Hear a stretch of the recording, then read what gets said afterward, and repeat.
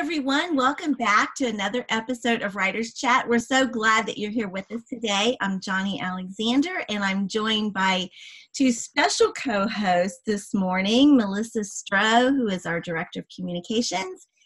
Wave, Melissa. And Norma Poor, who is our Almost an Author liaison. And I just am very thankful for both of these ladies for stepping in. They do a lot of the behind the scenes work that nobody really knows about, and we just appreciate them so much. And then our special guest today is Valerie Fraser Luesse, and we're very excited to have her with us. We're going to be talking about travel tips today and, travel writing and also about Valerie's writing journey. She's a novelist. She has 2 books out, Missing Isaac and Almost Home. It's her latest release. I had the privilege of interviewing her on my Novelist Unwind site, and I do encourage you to go check out that interview. For one thing, Valerie has this wonderful little spot called her Story Shack. And it's just this one-room little place. And she did, turn the camera around and kind of show it to us. So that was a lot of fun and made me very jealous. But anyway, Valerie is an award-winning magazine writer. She's the senior travel editor for Southern Living magazine. She writes about what she calls the unique pockets of Southern culture. And in 2009, the Southeast Tourism Society gave her the 2009 Writer of the Year award for her editorial section on Hurricane Katrina recovery. So she is a very accomplished writer who then kind of came to novel writing along that path. So Valerie, welcome. We're so glad to have you with us. This is exciting. I'm looking forward to chatting again. We had such a fun visit last time. We did. It was really fun. So I'll put that link in the chat in just a little bit because you guys will want to go see that. Just starting out, tell us about how you got started writing and how you got involved with Southern Living magazine. Okay. I always wanted to write, and it was always my interest. And so I studied English literature in college at Auburn and Baylor. But I always wanted to work for Southern Living because I wanted to write about the South. And this was the biggest magazine in our area. If you didn't want to move to New York, you pretty much, Southern Living was definitely the place to go. And so I tried over the years. Back then, employment section, read the obituaries because nobody left until they passed on. So people came and they stayed. So it was very, very hard to get your foot in the door. But I met a friend at Baylor named Meredith Guter, and she had just left Southern Living to go back to school. And so she introduced me to her good friend, Martha Johnston, who was then the director of the Southern Living Cooking School. And it was a traveling show. They would put on a stage show and make recipes for sponsors. And so Martha kind of took me under wing. I was the summer help. And I learned the importance of typing a capital T versus a small t in a recipe that can really alter the salt intake. So Martha really taught me the ins and outs of publishing because I didn't know anything. I didn't know who did what at a magazine. I didn't know anything about magazine production. I could write a decent sentence, but that was really about it. And so after I worked for her, she just pestered everybody here to hire me. And every time there was a job opening, she would call me. And so I started out here. Finally, the right opening came along. I started out in corporate communications. So I was actually promoting the magazines, doing PR for them, and doing all sorts of other communications projects. But along the way, I got to know a lot of the Southern Living writers. And I came here in '88, so a lot of the founding editors were still here. So, to get to work with them and be trained by people who, literally wrote the book on covering the South was just an amazing blessing. And so over the years, they would give me opportunities to write at the magazine. And so after about 10 years in corporate communications, I got involved with developing new magazines, did that for a little while. And then they invited me to come to Southern Living editorial, which I was terrified to do because back then the staff was huge. I mean, it was over 100 people on that one, just editorial on that one magazine staff. So I was very terrified. But my friend Diane Young, who is a brilliant writer, said, come on, let's do this thing. And so she took me on a trip or two with her. And so I watched her interview people. A couple of the other writers would do little workshops with us, like Gary Ford, who's a wonderful Texan, who taught us interviewing skills. So just by watching them and learning from them, it was the best. So that's kind of been my journey here in magazines. I left during the recession because it was terrible. So many people were losing their jobs, and I finally decided I would just leave rather than wait to see if I was going to be laid off. So I freelanced for about 5 years, but then when Southern Living celebrated its 50th, they said, why don't you come on back and help us with this project, and then help us with that project. And then I accused them of just putting my name on a door to make me stay. But it's been great. The staff is much smaller now. All magazine staffs are a lot smaller now.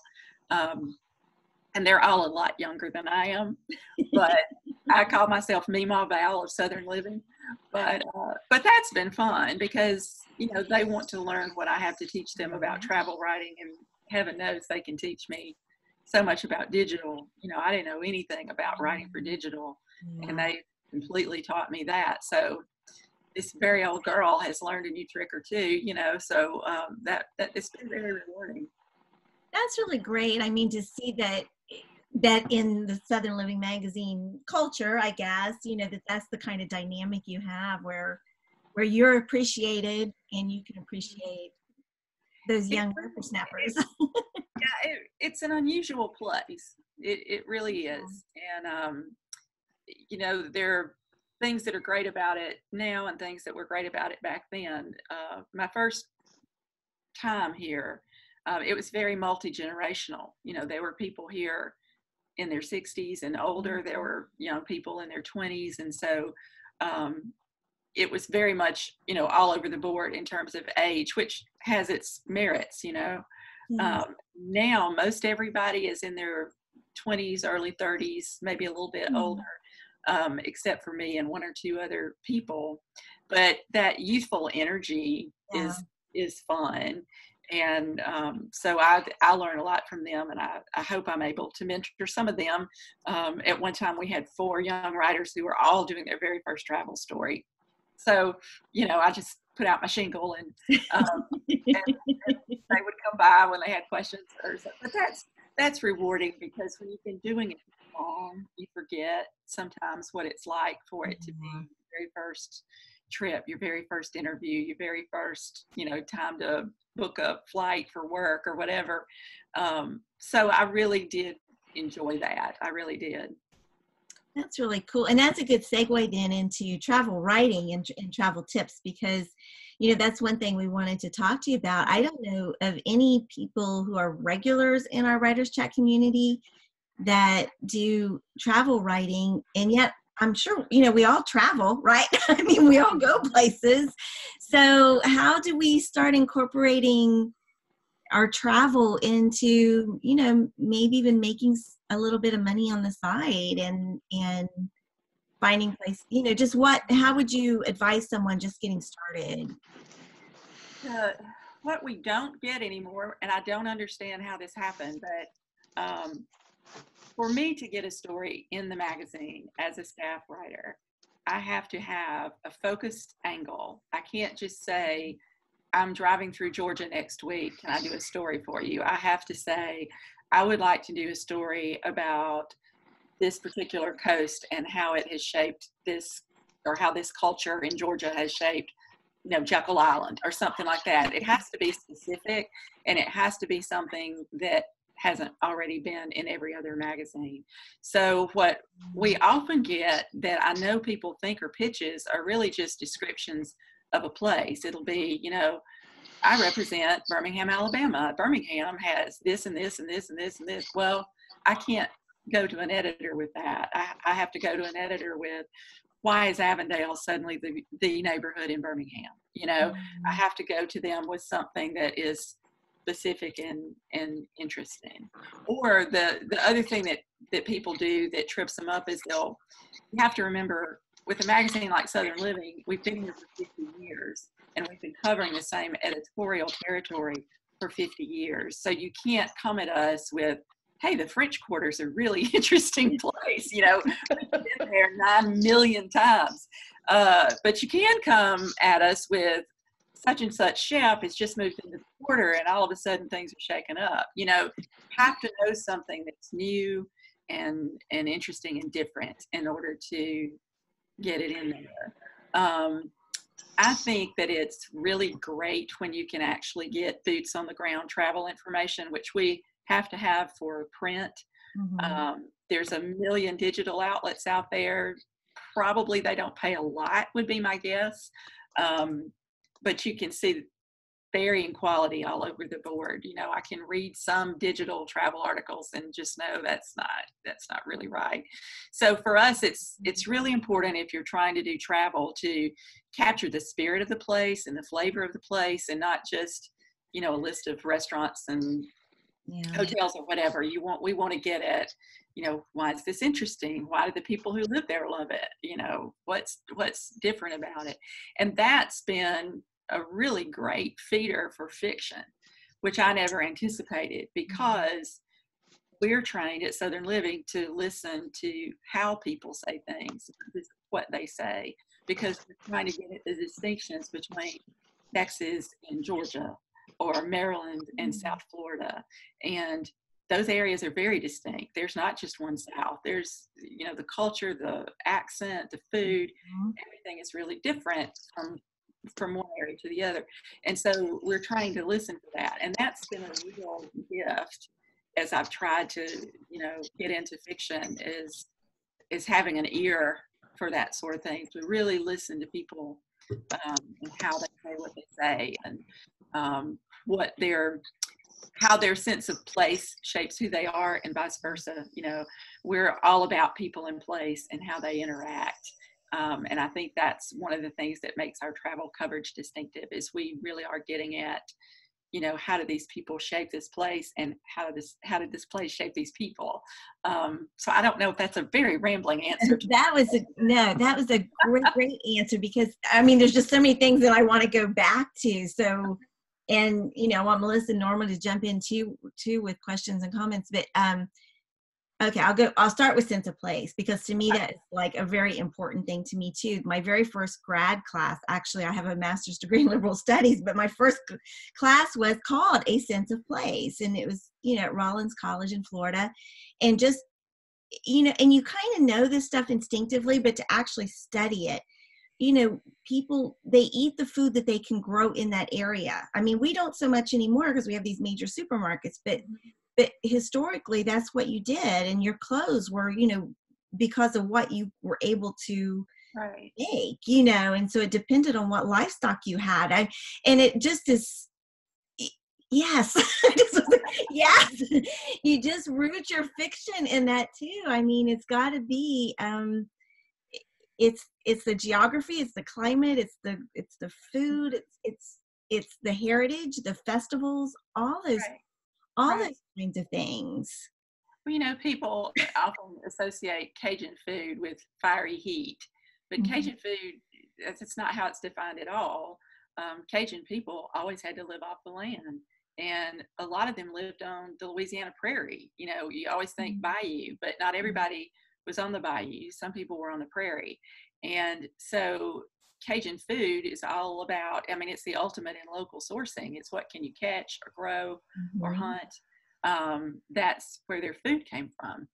And so when you understand that, you can get a much better feel for, their culture. There's a big difference between the beaches of the Outer Banks of North Carolina and the beaches of the Gulf Coast in Florida. I think people on the Outer Banks are very protective of their beaches. You can sense the attitude of do not mess with our dunes because their storms are so fierce, and that's literally, they're on that little spit of sand out in the ocean, and that's what's protecting them. And so you can sense that in the way they manage their beaches and the way they manage their tourism. So little bitty things like that can kind of tell you something bigger just about the power of the Atlantic, and the importance of those natural protections that in many cases humans have destroyed. It just kind of takes you back to how the land originally was. Yeah, yeah, it does. It does.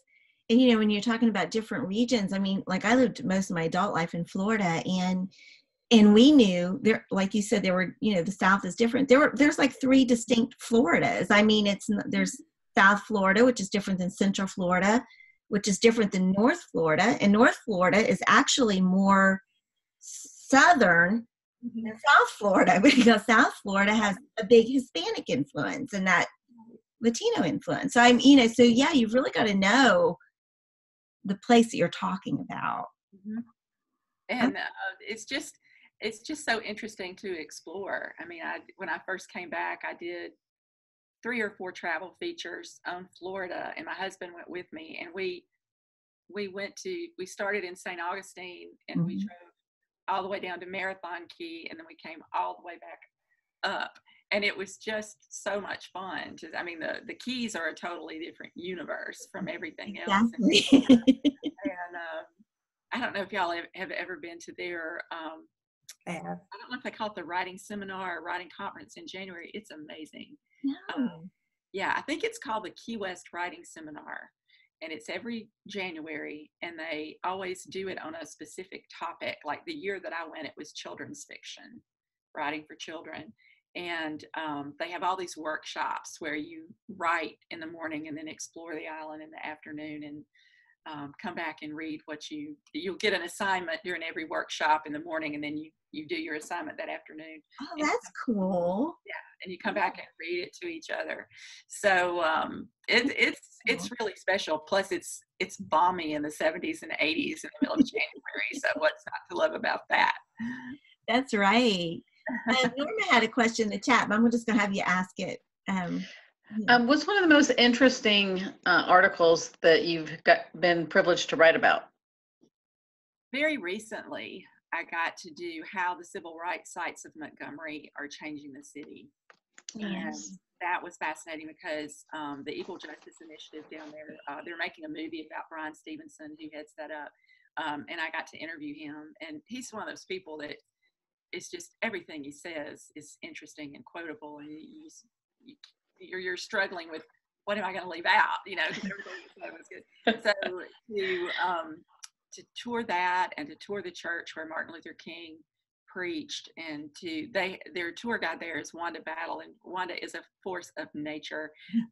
She is just an amazing woman who is definitely not about just showing you around the church. She wants you to understand the message of Dr. King, and sharing love and giving love. And it was just it was a spiritual experience to tour that. So to get to really understand Montgomery, which, you know, all Alabama kids go down there on a field trip. And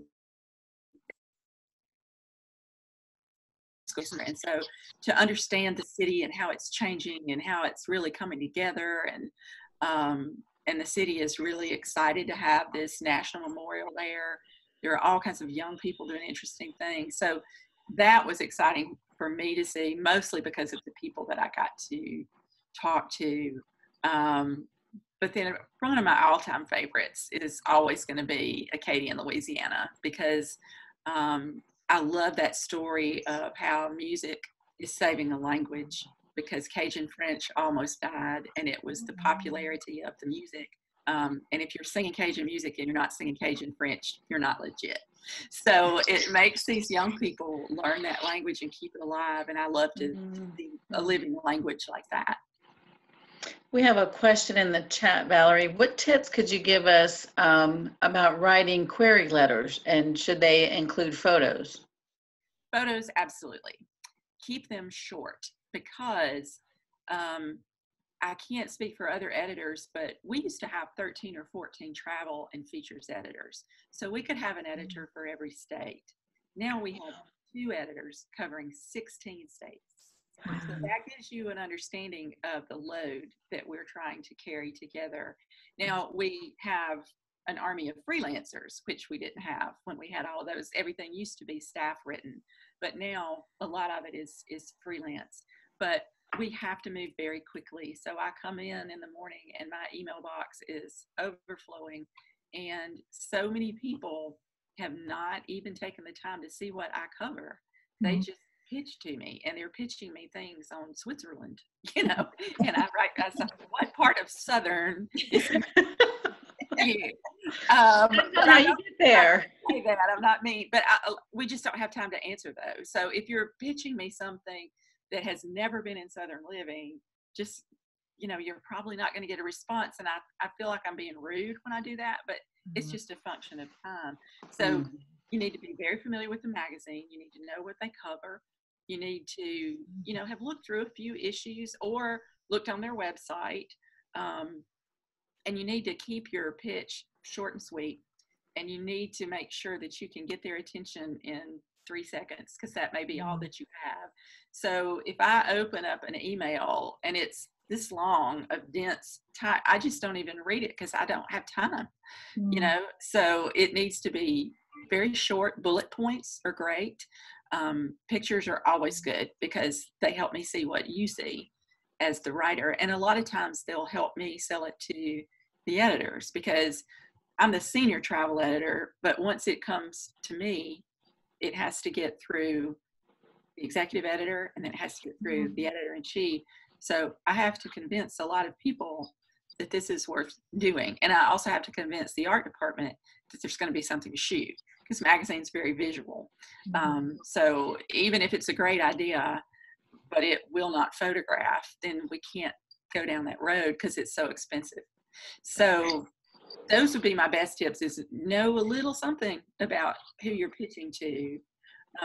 Don't send the same pitch to everybody on the staff. Somebody did that yesterday. She sent the same pitch to 5 editors, and they all forwarded it back to me because it was a travel story. So now I'm bombarded with everybody else's copies of this. Just find out who you need to send it to and send it to them. And just know that, we're working under a lot of pressure, and we have to work really, really fast. Do you have a tip for what would grab your attention in the subject line of an email? Really just an interesting angle, like a resort on the Outer Banks offered mermaid school, and their tag was something like Sanderling Resort offers mermaid school and swimming pool or something like that. Well, you're at least going to open that. Yeah. So you're going to open that and find out what, So, and things not to do, we cannot cover hotel packages because every hotel in the South is offering a different package every day. And so if I see hotel package, I don't open it because I know I can't do anything with it. I don't have time to go through that. So again, if you're familiar with the kinds of things they cover, and a good tip that I give people is read our Facebook page, because good idea. On Facebook, what we're promoting, and what we're promoting is generally what's being read. You can see what's getting shared and liked. You can see the kind of headlines that we write. Yeah. So, a good rule of thumb is, if you read that on Facebook, would you click on it? And if the answer is no, then you need to change that headline, because we have that much time to get their attention. So, yeah, Facebook is, look at our Facebook page, look at any magazine's Facebook page, because in our case, our site has been around a long time. So there are some things still lingering on there that are dated, that we just haven't had time to clear out yet. But our Facebook page is all of our new material. So, and some of it's in the magazine, and some of it is created just for the web. And so when you look on Facebook, when you click on it, it directs you to that article on our website. But Facebook is just a quicker way to see what's playing fast now. Great idea. Great idea. I was going to go back to the photos for just a minute, because you said that for us to send you photos helps you to see what there might be, what we see. But if the photos aren't great quality, is that going to matter, or are you going to have a photographer actually go and take the photos you need? And these are just our photos, just to kind of give you an idea. It depends. Okay. We do not shoot our digital stories. So if when you pitch a story to me for digital, I'm going to say I'll need a high-res image for this. Okay. And most PR firms have those. Most convention and visitors bureaus, they're going to have that. If you're pitching a print story, and I should say we normally do not buy freelance for digital because we have all the editors who write for print also write for digital, and we also have a handful of writers who only write for digital. So we don't generally pay freelancers to write digital stories for us. For print, we're going to shoot those stories. We're going to go out and shoot them. So if you're pitching a print idea, I'm going to need to see some scouting shots, and they can even be screenshots. Okay. I just need for you to make it easy and quick for me to see what that looks like, because we're going to always shoot our own. We rarely use any kind of pickup photography in print, but for digital, we have to have an image for every digital story, and if we can't get one, we really can't do the story. Someone has asked if you could define what you mean by a high resolution, like what numbers? Oh Lord, I think it's 300 DPI. I think it's what that is. I've just been told to ask for high res. I'm pretty sure it's 300. Dots per inch, isn't that what DPI is? I think it has to be at least 300. I'll Google that while we talk. Do you have a question or comment? Yeah, actually, there was a question we missed a little while back. Rhonda asked, going back to the topics that you write for the magazine, is there a way that people can search the archives of Southern Living to find what's been covered before so that they can find a fresh topic to submit? Let's see. You can definitely search our website, and it used to be that we put all the articles from the magazine, or at least a lot of them, up on the website. There's no database for searching our existing articles that's open to the public that I can think of. But what I would say is, go to a library or whatever if you don't want to buy the issues and just look through them. We have to revisit places, obviously, because the states don't change, right? And we've got to cover Charleston, we've got to cover New Orleans, we've got to cover Florida, we've got to cover the Smoky Mountains. So we're always going to go back to those. In Texas, we have a big audience in Texas. So I'm not saying that we will never cover the same thing, but we need a fresh take on it. We can't go back and do the exact same thing in New Orleans. And it helps you to kind of zoom in. I tell people use your zoom lens instead of saying, wow, the French Quarter is great. You say such and such street on the French Quarter has suddenly become a hotbed for artists. It needs to be something that has a little bit of a new spin to it or a new twist to it. Readers like undiscovered. If you, let's say you live in Charleston and you can do 10 things in Charleston you've never heard of, or things like that, you can give them the insider's guide to something. That's really helpful. Readers love like a local. They love where do the locals teach? I know where the tourists go. Where do the locals go? So things like that. They're always looking for that little hidden detail, if that helps at all. And sometimes it's just your gut as an editor. You just go, oh yeah, that's a story, and that, which is annoying for writers to hear, I know, but sometimes it does come down to that. Well, Rhonda's got 5 years of Southern Living magazine on her bookshelf, so I think we could just all make a trip to Rhonda's house. There you go. Road trip.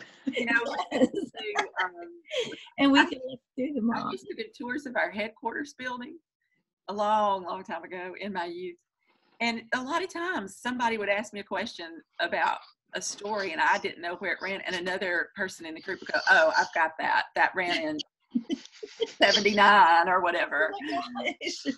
Where is the headquarters? Is it in Birmingham? Yeah, Birmingham, Alabama. We've always been in Birmingham. We've moved to different buildings, but the editorial offices have always been in Birmingham. Of course, we have sales offices in places like New York and Chicago, but the magazine has always been here. That's so great. So, and then just to clarify, so there are freelance opportunities for writers? Yes, for print. For the print. Not so much for digital. And I don't know how other magazines do it, but that's us for the most part. We generally don't pay for freelance for digital because we do that in-house, but we do pay freelancers for print. And I don't know why this has come about. It used to be that freelancers pitched us ideas, and now a lot of them will email and say, I'd love to write for you if you have a story I can do. Well, we're looking for ideas. Yeah. We're looking for you to come to us with a great idea that we can develop. So one other thing with Southern Living is we do sometimes get pitches from folks who have never written before. And this is really not, a magazine this size is not the place to do your first story. So you have to have demonstrated, there are some corporate rules about who can write for us. So you have to have demonstrated that you've written for a magazine this size before and that you have the experience necessary to pull off a Southern Living travel story. So I always tell people, if you just decided you want to try travel writing, don't start with a huge magazine. Start with something local. There are all kinds of good regional magazines, city magazines, where you can kind of get your feet wet and learn what you're doing before you approach a larger publication. We have a couple questions in the chat. Renee was asking if you're only interested in freelance from resident, or can it be someone visiting?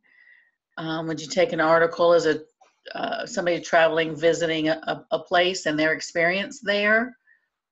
Or are you looking more for articles from people that live in these particular areas? No, they don't have to live there, but a pitch for a print magazine is actually fairly involved in that we want to shoot in season. So for example, in April, we will be pitching summer 2020 because we want to get settled on which stories we need for next summer so we can shoot them this summer. And a lot of times I'll get, an email, hey, I've got a great idea for May. Well, May is, that's been done, So you have to know that we work really far in advance on print, and we almost never accept a story that's just sent to us, like here's a finished travel story, because we want to have some input into how that's shaped. So normally what you would do is pitch about a year ahead of time and give us your idea and your angle and what you can bring to it. And then the editors would evaluate it and decide if it's right for us. Okay, thanks. And Rhonda asked if there's opportunities for freelance outside of travel.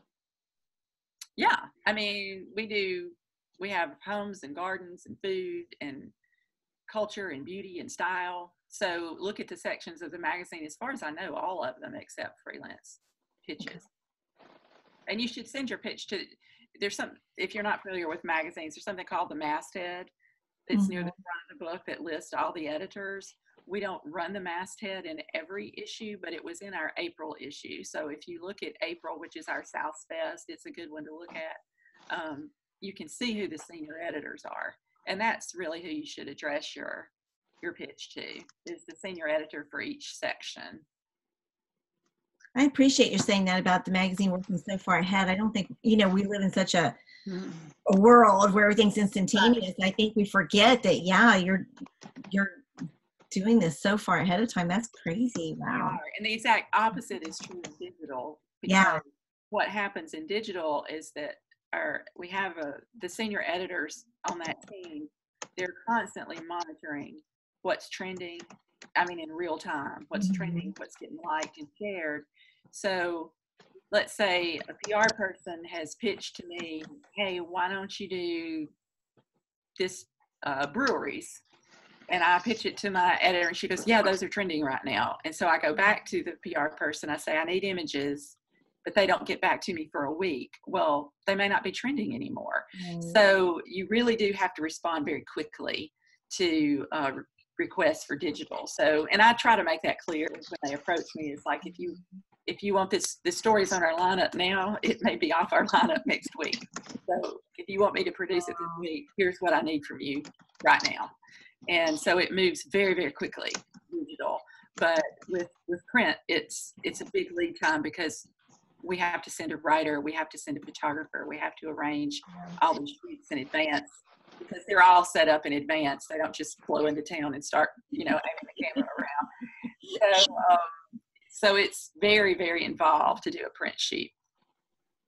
Another thing that I've been really impressed with, as you talked about your favorite articles, that these weren't just the fluff pieces. I mean, and I think sometimes we think of travel writing as just, this is really fun and go here for your vacation and all this kind of thing. But you're talking about some real in-depth, more almost like essays than articles. So can you just kind of talk about the differences, I guess, even within travel writing? Sure. And our section is called Travel and Culture. Uh-huh. It's not just travel, so it's also Southern culture. And my favorite stories, and which are like the ones I mentioned, are the ones where I can really dig in and explore a place and study the culture. And the Louisiana story is a good example because I was sent there to do a story that was initially called something like Be a Cajun for the Weekend or Get in Touch with Your Inner Cajun. And it was supposed to be ha-ha fun, and the more, I had been there maybe just a day or two and talked to a couple of people, and I realized that was so disrespectful and so wrong and not at all where Southern living needed to go. And I also realized I needed a year to get it right. So I called my editors and said, look, what we're planning to do is not good. And I would like to make this a feature story. And they agreed and said, what you're there, you're on the ground. And so we turned it into this, really one of my favorite pieces that interviewed some of the families of Cajun music. It's actually a very tight community of musicians. We showed how the food and the music work together and how these wonderful people have managed to preserve their culture and yet be very welcoming. Cajun people are just door wide open. Come on in, let us feed you, and listen to our music and dance a little bit, So I love them. I love those people. I love their accent, and hopefully was able to convey that. And that's really what we want to do. Now we do some travel stories. We're always going to try to have some element of that in a story, but there are some stories that run in the section versus the big features that are more practical, that are more service oriented, like a city guide to, New Orleans or Nashville or Dallas. We're still going to try, even in those, to give you the flavor of the city and not just eat here, do this, sleep there. But some of those stories are more of travel guide-ish. If that makes sense. That's really cool. Have I missed any questions in the chat that we need to? We did have one. Do you make your themes available on your website? Renee was asking. I don't think so. I don't think there's any kind of writer's guidelines on the website that I know of. Typically, a travel story is going to be between 700 and 1,500 words. We have had some people send us 5,000 or 6,000 words. And can't do that in a magazine. So I don't think we have any kind of specific guidelines, but really for all the sections, you can look through, if you look through maybe 5 or 6 issues, you'll see the columns that run every month. You'll see what a big feature story looks like. You'll see the components of it, because even a feature story like Montgomery that really had some serious business about it and had some in-depth cultural exploration in it, we're still going to tell you what to see and do, so we're either going to do that in a sidebar, or maybe we'll group all of that information together so that it doesn't interrupt the narrative. That's something that we work out together with the art department is, do we need to just work this in, or do we need to get the spirit of the place and then just put maybe a 1-page travel guide at the end? Because there's always going to be a practical side to travel. You've got to know where to stay, you've got to know where to eat, so we're going to tell you that, but it just depends on the story where we put it. Oh, that's great. Wow. One more thing I want to kind of go back to is I was looking up, just different things on travel this morning too, and one of the sites I was on was talking about use of language, and you've kind of talked about this too. You know, it was saying like you don't want to just use words like incredible or stupendous, because what does that even mean? And you know, one of my little soapboxes on Writers Chat is most of the group are nonfiction writers, but you have to know those fiction writing techniques even if you're writing nonfiction. And it's that kind of thing. It's like being very specific with your words. And you were talking about dialogue, and it's like, you know, yeah, you've got to know different dialogue, how people sound, all that kind of thing. And that's, you know, a fictional technique. So there again, you know, using fiction, learning how to write fiction to better your nonfiction can just be so important. I'm going to ask everybody to come on in, and, you know, if you have questions that you want to ask Valerie directly, give you the opportunity to do that. If you have trouble getting in, let us know, and we'll do our best to make sure you do get in. There's Rhonda, who I think is Southern Living's biggest fan on Writers Chat. I love Southern Living. I can't live without Southern Living. Where do you live? I live in central Kentucky in Wilmore, just south of Lexington. Okay. I just put in the Zoom chat. My biggest moment was when I opened Southern Living and found a little paragraph about our Independence Day parade in my little hometown. Awesome. And the lawnmower brigade, it's these guys in ties and sneakers, and they do marching band drills with their lawnmowers. And it's really interesting and fun. And, you know, I'm like, Wilmore, Kentucky is in Southern Living magazine. We hit the sign. So. That's awesome. We try to hold on to that. We try to keep getting those local stories, whether we run them in print or digital, because that was such the bread and butter of the magazine. That's what made the magazine. Is we were going to all these little towns that nobody else was covering. Nobody in New York was, you know, covering Leapers Fort, Tennessee. But when we would show up, and they would, their first travel editor would tell me, he said, you know, we would show up and they would go, well, you think we're important enough for your magazine, we're going to buy your magazine. And it really did help them build their audience. Wow. One thing I would say in reading the travel articles, which I do a lot, I love the travel. That's just my favorite section, that and the home decorating section. But is I've gone to places simply on the recommendation of Southern Living magazine. And one of the things I noticed is that often you'll have flyouts that talk about accommodations and where you can stay and contact information for getting a hotel in the area, and that I've always found really helpful. Oh, well, good. I'm glad to hear it. Anyone have questions or other things they might want to comment on about the things we've been talking about? Did someone say something? I guess one question I had, Valerie, was about the need for like a writing resume to be considered as a person who could write for Southern Living. You would want to see what kinds of credits would you want to see to give us the credibility to get published in Southern Living? I think it would have to be some magazines with a national audience, or at least a big regional audience. Or even a really reputable city magazine, like Atlanta has a really good city magazine, something like Texas Monthly, which is a huge magazine. And it's not so much that I pay that much attention to. I mean, the first thing I look at is the idea, you know, and how well it's presented. And then the second thing I look at is writing samples, really, before a resume or anything, because I'm interested in whether you can write or not. You know what I mean? You could have gone to a small community college and be a great writer. You could have gone to a great big reputable college and not really know how to tell a story. So I'm more interested in your writing samples and your idea. But what we talked about a little bit earlier is our company, which is called Meredith Corporation. They have guidelines on what writers they will and won't accept. So I don't know, I wasn't aware this would come up, or I would have looked it up, but Google them and see. Just, it's MEREDITH. They publish Better Homes and Gardens. They're based in Iowa.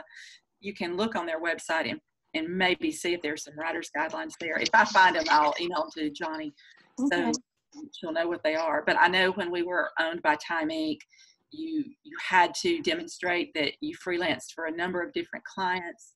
You had to prove that you had written for magazines as big as Southern Living. Whether or not that is all the same, I don't know. And they would only approve you for, one thing. So sometimes I would have a writer say, I also take really great pictures, but if they're only approved as a writer, then we couldn't accept their pictures. So it's pretty involved. But that's the way it was under Time Inc. Now, whether or not Meredith has changed that, I don't know. Is that Meredith.com? Yeah. Wow. So, if you're wanting to get involved in travel writing, I would think maybe your local newspaper might be a good place to get started. Yeah. If it's any size at all and they still have a travel section. And that's also, probably where I would go. Yeah.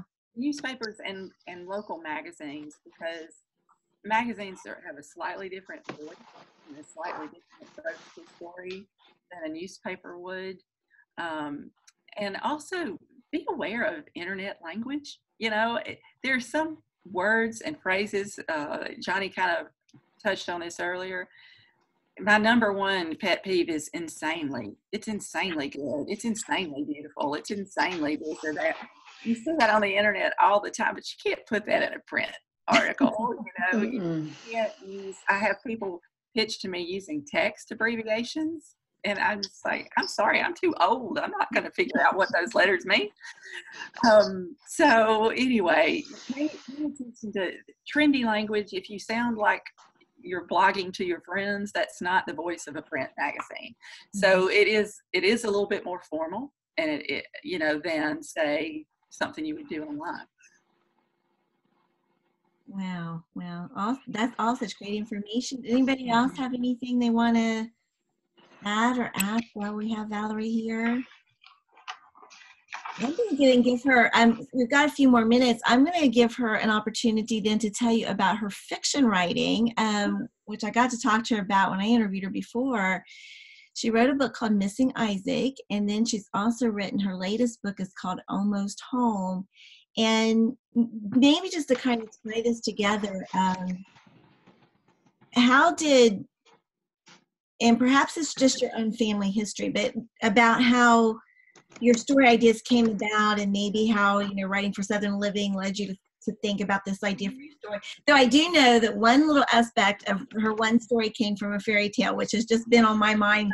I even went and looked up and read the fairy tale. So just tell us a little bit about your fiction inspiration and how that all ties up in with your Southern culture. Okay. I just think so much of Southern culture is about storytelling. We're talkers, we can't shut up. And we entertain each other with storytelling. That was especially true growing up in the 1960s, as I did in rural Alabama. 3 TV stations, one of them snowy, something. No internet, no cell phones. Yep. Rotary dial hooked to the wall. Oh yeah. Great times. Good times. Excuse me. We entertain each other by telling stories, and I grew up hearing tales about the farm and all that kind of stuff. My mother's family are cotton farmers and have been there for 4 generations.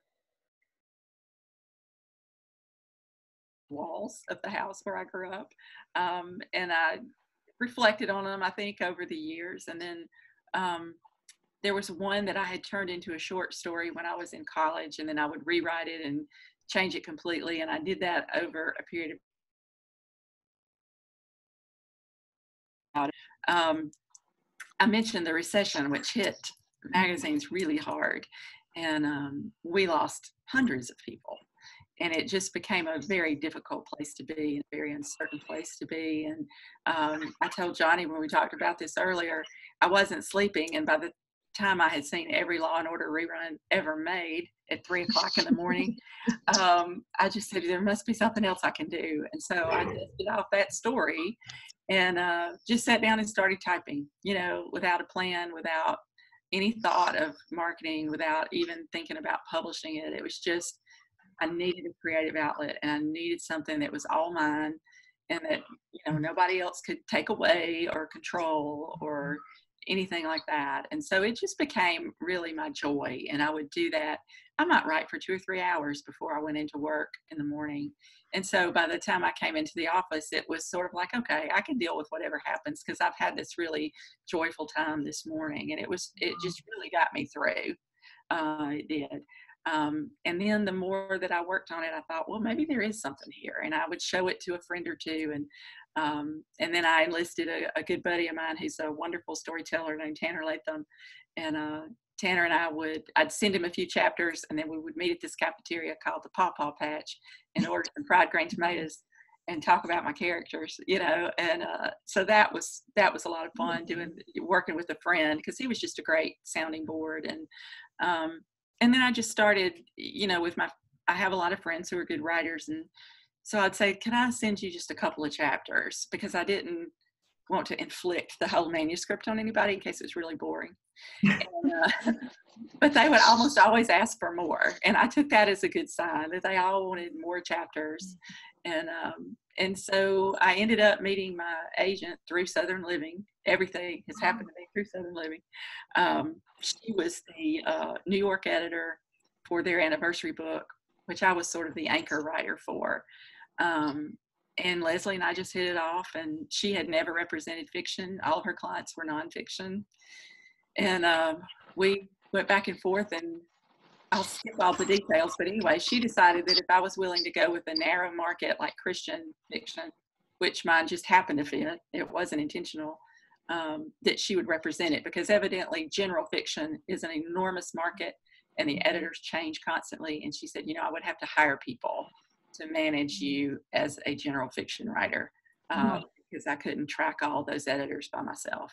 So she sent the book out. She, agent, makes their list, and they send it out. And then the editor who called us back was in Michigan, but she loved the South.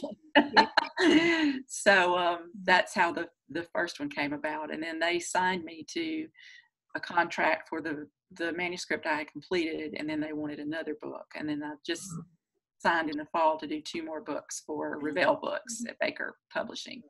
So they have been a great place to land, I have to say, because they are very supportive and their editors are great.